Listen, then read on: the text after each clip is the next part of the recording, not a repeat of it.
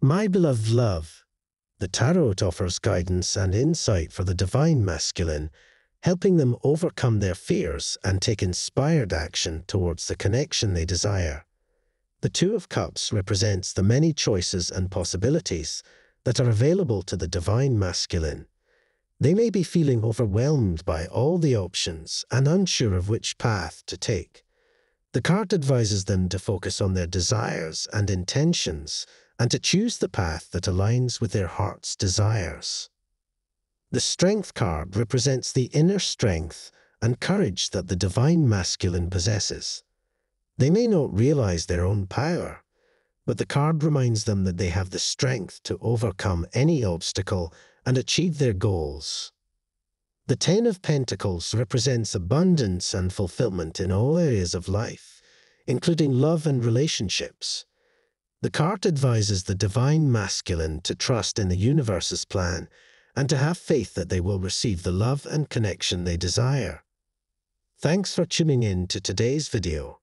I hope you found something that resonated with you during this general reading. Remember, it's important to only take what truly speaks to your heart and leave the rest behind. So until next time, keep exploring your inner world, and I can't wait to see you in the next video. Stay inspired. Parties may really disturb when they note that their person is planning to leave them and come towards you. They may feel that they have done everything to keep this person tied with them, but divine intervention is coming in between them because they are not meant to be together. They are meant to be with you. There is a powerful and emotional message, and it's understandable that you may feel overwhelmed or conflicted by it. Firstly, the mention of the third party indicates that there is someone else involved in the situation. This could be a current partner or a love interest that is already committed to someone else. Regardless of who this person is, it's clear that they are causing some tension and conflict. The reading suggests that this third party is doing everything in their power to keep the person tied to them. This could mean that they are manipulating or pressuring them to stay, or it could simply mean that the person feels a strong sense of obligation or loyalty to the third party.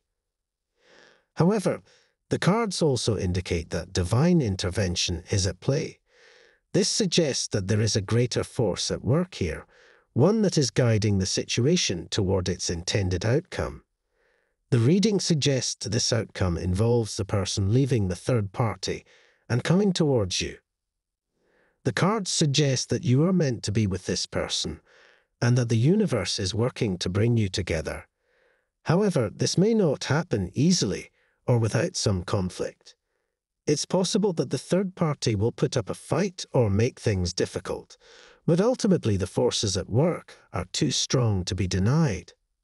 From Divine Masculine, type yes if you believe.